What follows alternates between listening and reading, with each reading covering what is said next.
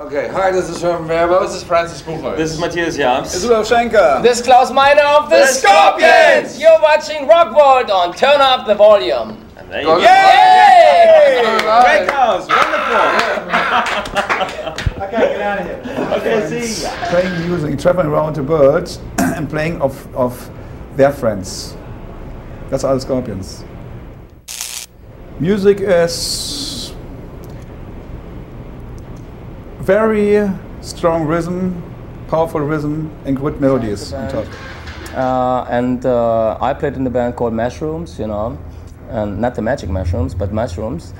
And Rudolf played with the Scorpions, and we all played in Hanover and around Hanover in the clubs and stuff.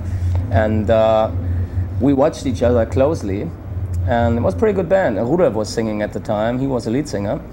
And then I started the band with Rudolf's brother Michael, called Copernicus, and we had rehearsal rooms in the same building, you know, and so we were listening what they were doing, and they came to us, hey, what? Oh, that sounds great.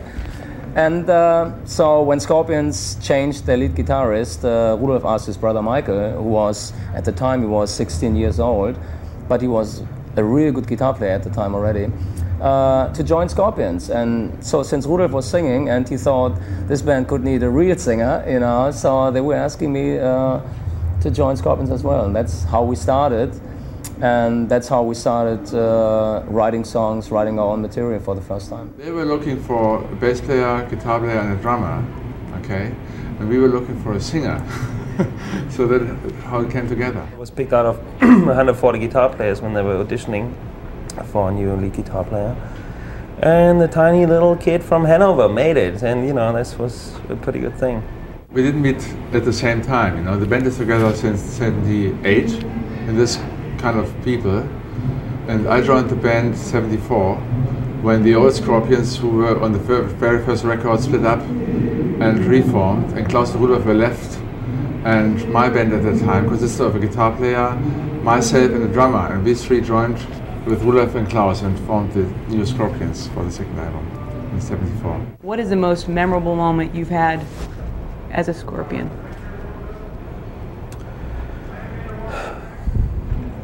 Probably the moment I joined, Which I guess, which is like now almost 13 years ago. I'm still the new member in the band though. But I remember this very well still. I mean, everything else is still memorable as well, but it's always hard to pick those things, you know, out of, you know, one out of a million. Do you remember making your first album, the first album you guys ever put together? Yeah, I do. When, where, how, why? That was 1977, and the album was called Taken by Force. Taken by Force. Where'd you guys I record? just joined the band, you know. I was just the new one in the band, you know. 3 months afterwards. We recorded at Dirk's studio in Cologne. And the best time we had recording was the last album in Los Angeles. We had a great time in Keith Olsen's studio, Goodnight LA. And I remember it being in the summer, very hot outside, so we couldn't go outside because it was too hot, you know, with the air conditioning on all the time. So after a certain time we had to leave, we go back home, you know, to Europe and had some colder weather and went to a different studio there. But you guys all had little convertible Mustangs, all the same cars, didn't you, when you rented? You guys all rented little Mustangs here. I had a different car. You had a different car? Yeah, General Motors. So you're saying you went home to get to a cooler place? Yes. It was so hot in the summer in Los Angeles. I couldn't take it. Well, that I forgot. I think we started recording somewhere around May or June, you know, because I joined the band in May, so June, July, yeah. Recorded in summer, I don't know.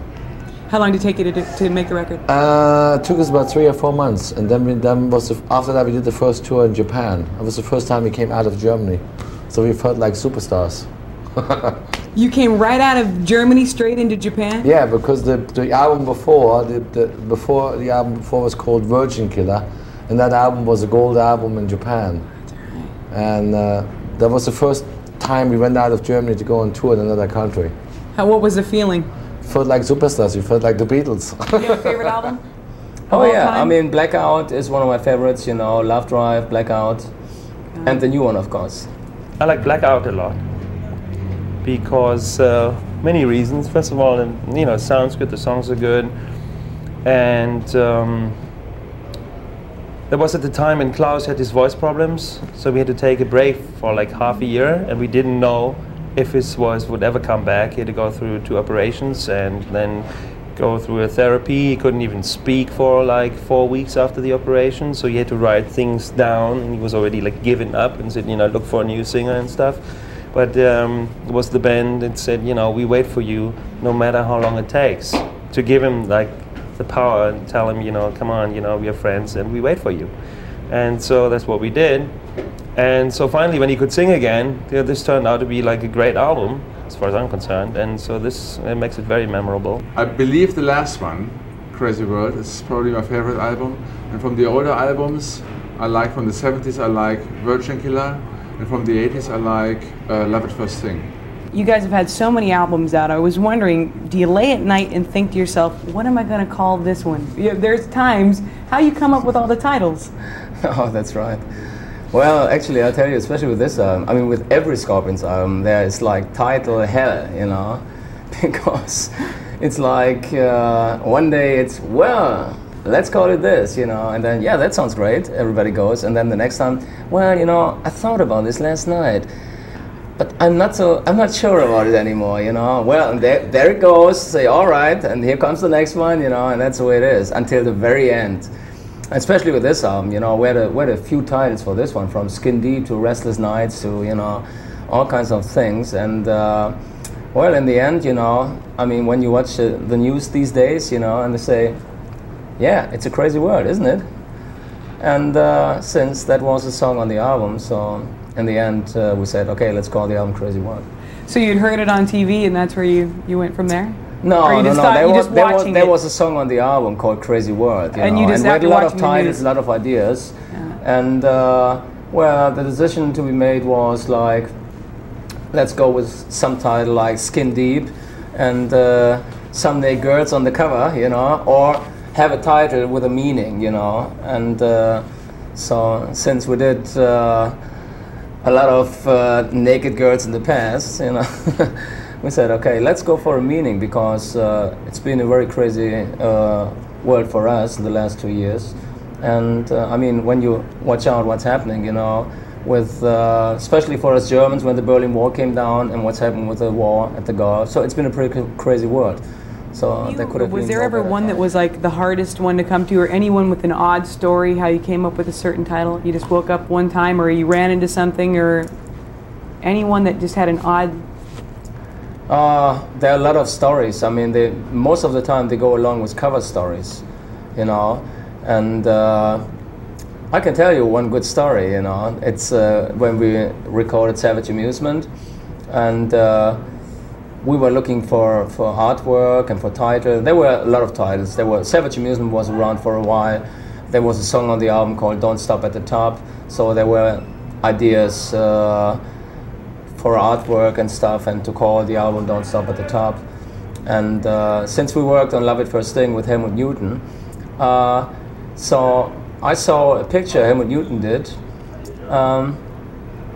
It was a crocodile, an alligator, eating up a woman, and all you could see was the legs from the woman coming out of the mouth of the alligator, and it looked pretty scary, and somebody said, hey, don't stop at the top, It was a little over the top maybe, but it had something, but I called Helmut Newton, I said, hey, how you like this idea and stuff, and he said, this could be interesting,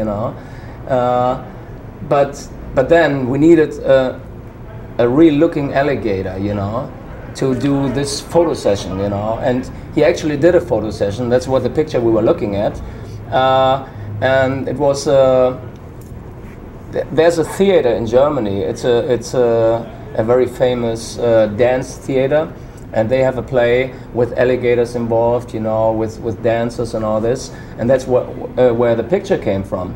And Helmut Newton said, okay, then we need to get this alligator to get this photo done, But then to get this alligator and get in touch with this dance theater and get the alligator, that was was such a struggle, you know. It was like, it's a famous cover story, you know, the scorpions and the alligator, you know. And we came very close, but then we didn't get it because it's a very special story. This alligator was in a theater, and she just didn't want to use it anymore because it was very personal. And so there was no way to get the alligator. And for weeks and weeks, because we said, this is a great idea for the cover, we go with it. And for weeks and weeks we tried to get the alligator for this photo shoot with Herman Newton. But we didn't get it in the end, so we ended up with Savage Amusement instead of Don't Stop at the Top. Oh, there you go. You go from beginning to end and name every one of your albums. I could. Do it. Really, you want me to? Yep. Yeah, are you talking about the albums I played with, or the ones before? The whole the whole thing. You want me to do that without reading them? Name every one of them. Okay, the first one's Lonesome Crow. Done in '71, I think released in '72. Next one is Fly to the Rainbow. The Colorful Rainbow cover. The next one is In Trance. Virgin Killer, Taken by Force. Then comes a live album for Tokyo Tapes. And then a change in style since I joined. Love Drive, Animal Magnetism, Blackout, Love It First Sting.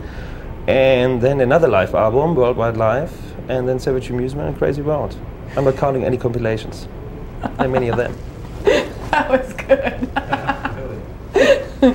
All right, I think we did you here.